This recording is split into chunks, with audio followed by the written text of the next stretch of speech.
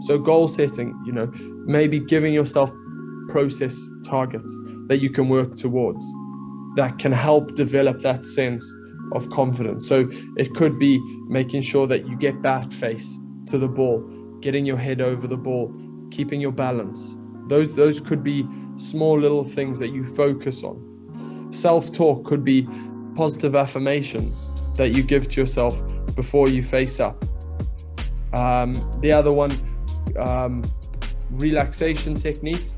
So being able to perhaps control your breathing, feel grounded. And then imagery. At the most basic level, we can picture something in our head. But then actually where that becomes really powerful is by incorporating different senses, and prior to facing a ball, allowing yourself to almost feel like you're there.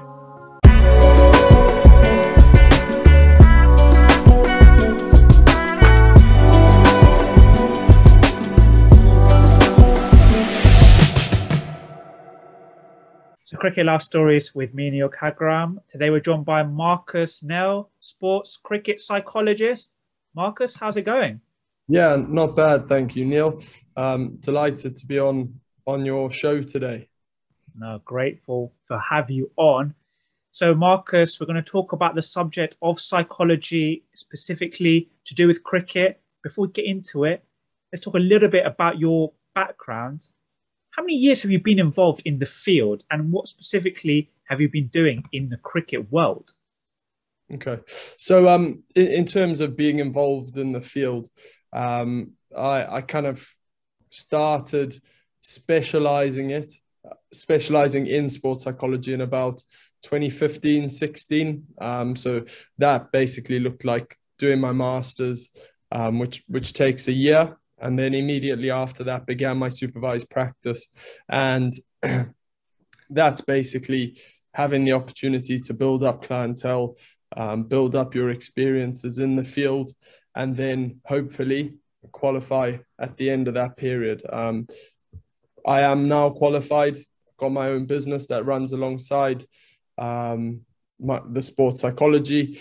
And it's something that I've become deeply passionate about, and it actually started way back when I was making my GCSE decisions. So kind of started really broad, and then over the last couple of years has narrowed down a bit. And in the last 2 years, so I'm going into my third season, I've been spending quite a bit of time working in cricket, and that's been with Gloucestershire Cricket Club, working with the academy players there. And so that's kind of becoming a niche in some senses, working with youth athletes. You mentioned your business there as well. Do you want to give it a little plug? We'll put the links in the description below of this video, so whoever wants to get a bit deeper with you, they can. But yeah, talk through it. Yeah. So my business is Ahead for the Game. Got a profile on Instagram, Facebook. I've obviously got my own personal Twitter as well, and LinkedIn. And then, like Neil says, we'll be able to share the link to my website in the comments below. Yeah, so please do check it out, whoever is watching this. For now, Marcus, let's just dive straight into it. And an overview question to start with. What does sports and cricket psychology actually mean to you? So I think for me, it's really about supporting people to achieve the best that they can be. So allowing people to optimize their potential. The way that I look at that, I see it as a collaborative thing, because I believe that we all have different strengths, we all have different weaknesses, and we can also contribute to each other in different ways. So my slogan for Ahead for the Game is actually a collaborative approach to enhance performance. And where I see that happening is that sometimes as athletes, there can be a tendency to perhaps have blinkers on and not see things from a wider perspective. So sometimes not really being able to take that step back. And that collaborative approach with a sports psychologist sometimes provides that opportunity to see things from a different perspective and to be able to say, well, actually, this is an area that I need to develop. But in saying that, it is about optimizing potential, and sports psychology ultimately is about performance. And that's a question I need to ask myself is, can I help this person? Can I develop their performance? And if the answer is yes, well, fantastic. We can start working together. But if the answer is no, that becomes a situation where we need to seriously ask ourselves, well, what is it that we're doing here? And I think that's really where an important thing and something that's really prevalent at the moment comes into play. And often it's around well-being. And that's a priority for me as well, because my philosophy dictates that I put the person before the performer, because I believe that if somebody is worried about things or isn't in a great mind space, that we're not going to be able to optimize that performance anyway. So yes, performance needs to be at the fore in terms of the work that I do, but that's really quite well accompanied by well-being as well. So, you know, there definitely is that link. And ultimately, it's just about understanding yourself, how you respond to particular situations, how you can get the best out of yourself in those situations as well. Is the emotion of worry the most common emotion faced by a sportsman or woman? I think it would be difficult to say the most common, but at the same time, we can both agree here that we both experience worry. Everybody experiences worry, and that's something that's natural. And the idea with sports psychology is sometimes actually not to be scared of worry, not to try and suppress worry, but think about it and say, well, what am I worrying about here? How can I manage this worry? And what is it that I want to get out of this particular situation? Because we may be worrying about something that actually isn't important at all. We may be worrying about something where there's no evidence that should indicate that we should have that extent of worry. So I guess in one breath, you could say, yes, worry is really prevalent, but at the same time, it's something we all experience, and it's completely natural. So I think thinking about it through a negative lens is something that a lot of sports psychologists would probably challenge you on, because it's something that it's part of our instinct. Because if we don't worry, we're not going to be able to adapt. We're not going to be able to change. So actually, it is a really important emotion for us to be able to embrace and understand. You just then draw this back to cricket and give some specific examples. Say if you're talking to a player and a batter, for example, who's worried about getting out, a fielder dropping a catch, a bowler worried that on the weekend they're not going to hit their length, what kind of conversations would you be having with them, for example? Yeah, so I think linking this back to cricket, you know, probably in cricket, that's a sport where people worry a fair bit. And I think part of the reason is the nature of the sport, the demands that are placed on individuals to execute a fairly fine motor skill in a specific moment. You know, a bowler has 6 balls to try and get a batsman out at any one time. A fielder probably has one opportunity in a game to really impact the game. A batsman is every ball is potentially a risk. And so if we think about it in those sorts of ways, we can understand why people worry. But what we would then try and do is contextualize that worry. So put it into the big picture and say, well, you know, perhaps we can shift how you think about this, because if you're starting to think about external things that could influence you or doubt your ability, you're probably in more of a threat state, which is where your worry is going to be heightened. What we want to probably try and do is put you into a challenge state. So really nurture a mindset where you're thinking about the things that could happen and thinking to yourself, well, I'm up for that. I've been working on hitting my length for the last 2 weeks. I've been practicing the short ball, and that's something that I'm actually quite comfortable with now.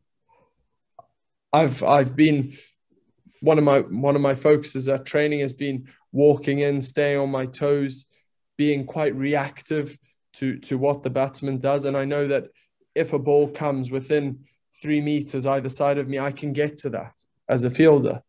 And so I think in terms of that worry in cricket, it's really trying to understand what it's about and then put it into that bigger picture and then try and develop it so that it becomes something that can potentially be productive for that individual. How deep, and just from your experiences and your studies, etc., and involvement in the field, do you look at the difference between the conscious and the unconscious mind? So my approach dictates that that's not really something I give too much attention to.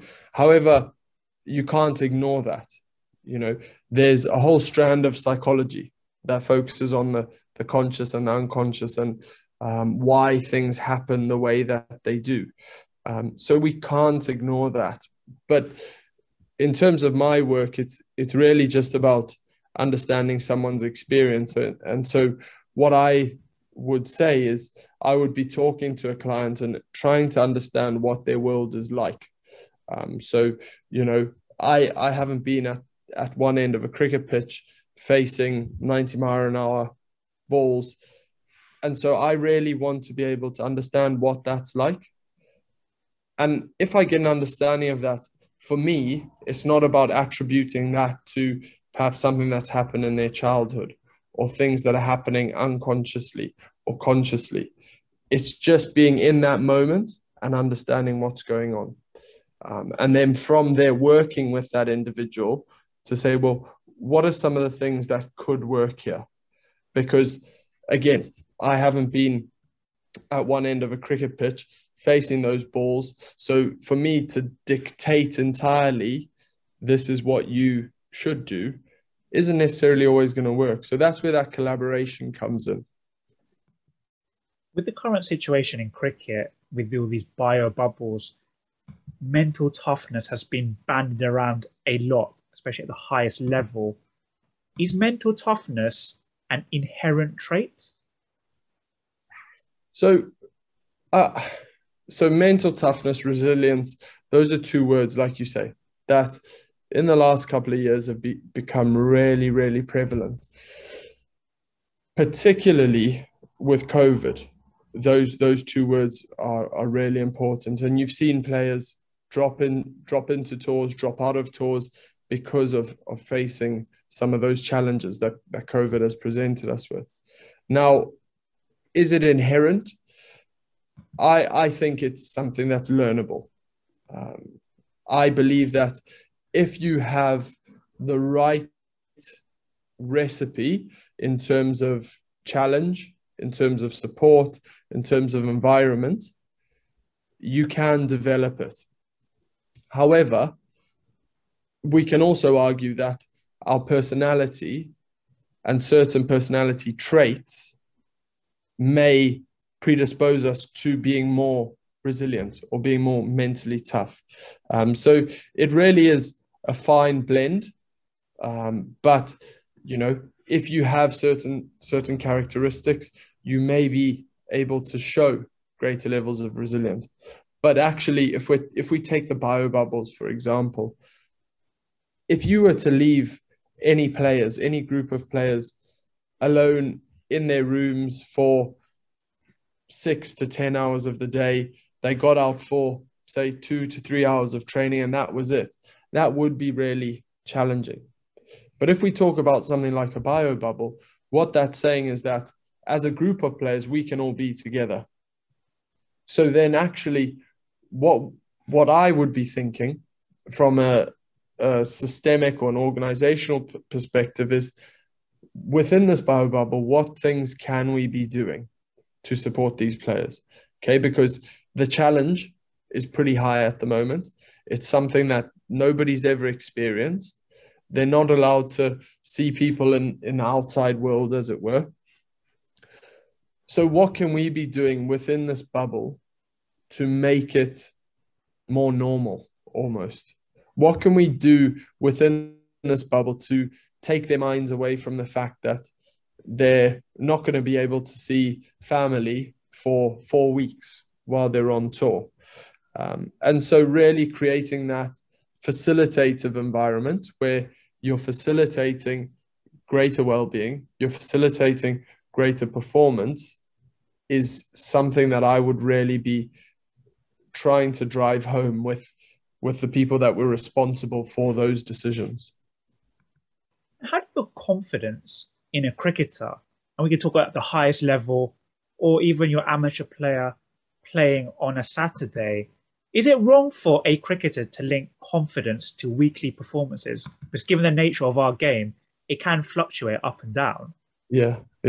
And I think confidence is an interesting one because, you know, when somebody's not feeling confident about something, so let's just say a cover drive, they're flashing out to cover drives, they're not hitting the gap, and you said to them, okay, no bowler, don't worry about a field, I'm going to lob a ball at you, and I just want you to hit that.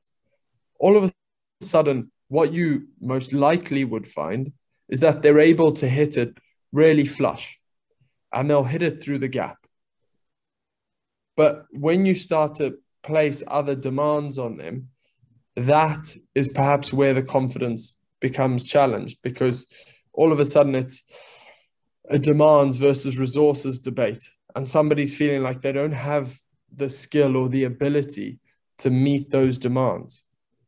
And so when we think about building up confidence, we can look at it from two perspectives, I think, where you can actually try and develop the skill. So it may be that actually that individual's cover drive isn't where it should be. So let's spend time with the batting coach. Let's work on your cover drive. Let's give you more confidence in the skill. Or an alternative idea is gradual exposure. Now, what I mean by that is, okay, you've got the skill, but there's this discrepancy between demands and resources. So let's gradually place demands on you until a point where it becomes as good as a game may be. So we'll start by lobbing a ball, no field set. Then we'll bring maybe a slower bowler in. He puts it where you can play those cover drives. Then we start to imagine a field with the bowler. Then we place a field, and you build it up so that that person can almost have a sense of scaffolding around their skills, something that's holding them up. So they've got confidence in those various little points. And ultimately, that's where confidence is so complex, because it is multidimensional. And we need to understand that the environment, the people around us, ourselves, the skill itself are all things that can influence our level or our perceived level of confidence, because it is just a construct. Are there any high-level exercises that you would advocate?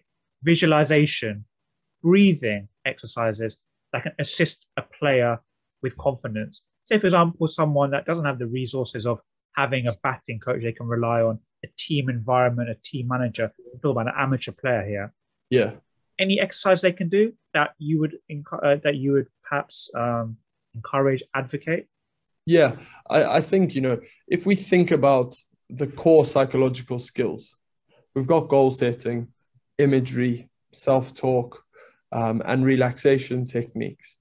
Those are all four skills that you can apply to that. So goal setting, maybe giving yourself process targets that you can work towards that can help develop that sense of confidence. So it could be making sure that you get bat face to the ball, getting your head over the ball, keeping your balance. Those could be small little things that you focus on. Self-talk could be positive affirmations that you give to yourself before you face up. The other one, relaxation techniques. So being able to perhaps control your breathing, feel grounded. And then imagery. At the most basic level, we can picture something in our head.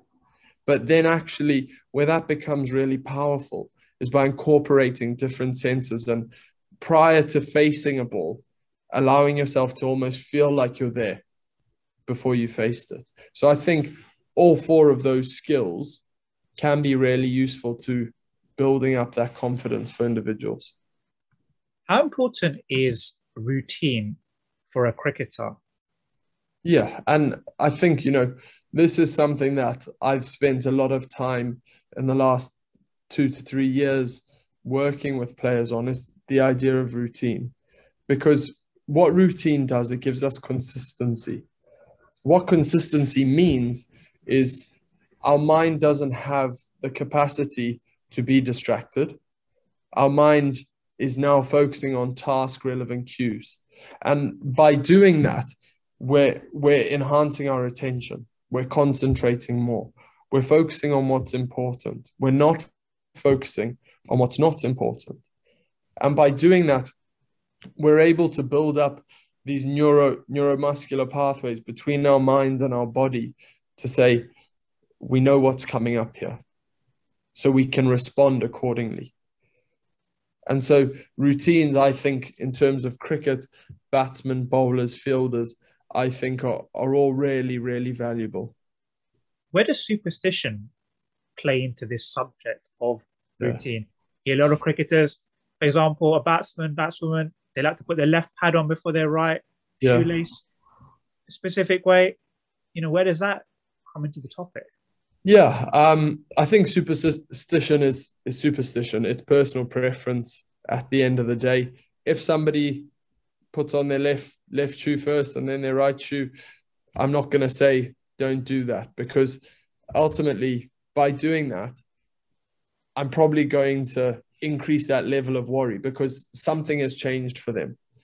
It actually falls quite neatly into the idea of routine because it's a conscious process.